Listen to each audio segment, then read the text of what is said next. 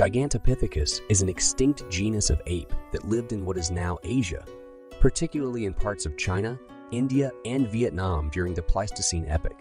Gigantopithecus was the largest primate that ever lived. It stood upright and reached an estimated height of up to 10 feet, 3 meters, and weighed around 1,100 pounds, 500 kilograms. It was about 3 times the size of a modern gorilla.